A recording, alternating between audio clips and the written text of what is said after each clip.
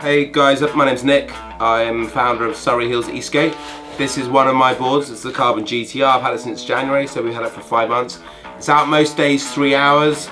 You can see it really needs to be re-gripped. There's no grip there at all, so I'm really looking forward to this. We're gonna give it a treat with some dope grip.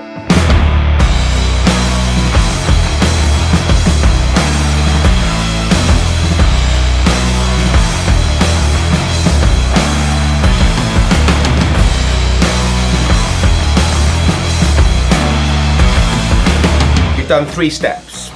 We've taken off the old original stock grip tape, which lasted me 4 or 5 months. But now we're upgrading and we are going to dope the grip, our Carbon GTR, and I can't wait. So we're going to put this on and we'll be back with you in a minute.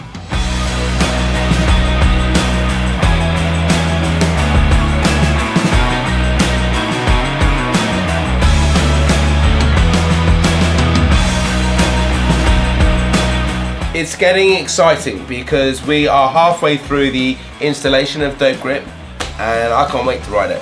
So we'll see you in a minute.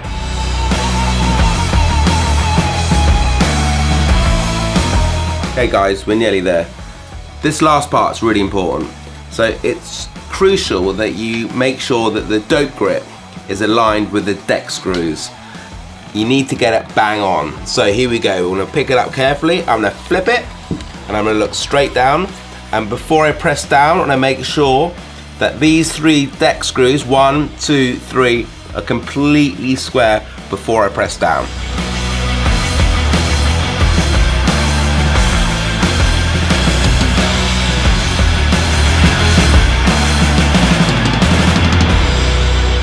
Okay guys, I hope you enjoyed that. This is the first time I've installed dope grip on a Carbon GTR. I've done it on a bamboo GTR.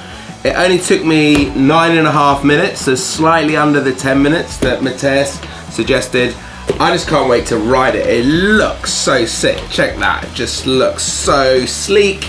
I'm gonna be taking this out in about 10 minutes with my mate Luke, and you're gonna have a look at us shred this bad boy to bits.